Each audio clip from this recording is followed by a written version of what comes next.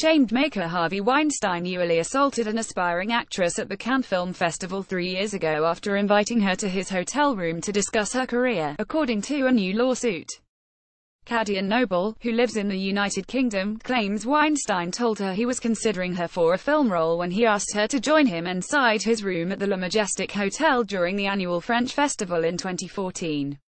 She obliged, and while they were inside, Weinstein allegedly groped her without her consent and forced her hand to masturbate him against her will, according to the legal complaint filed by attorney Jeff Herman and obtained by the Daily News.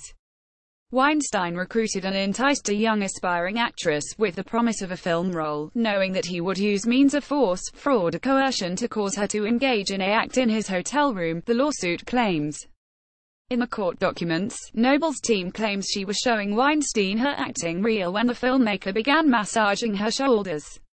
He then put her on the phone with an unidentified producer for his studio, the Weinstein Company, who allegedly told her they'd work with her as long as she was a good girl who did whatever he wished.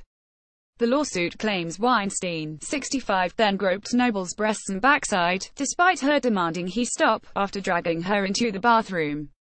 He blocked her from exiting, and ultimately began masturbating in front of her before placing her hand on his genitals and forcing her to continue, the lawsuit alleges. Weinstein's brother Bob, whom he co-founded his production studio with, is also named in the lawsuit, which alleges Bob was either aware of his brother's alleged misconduct, or was in reckless disregard of the facts.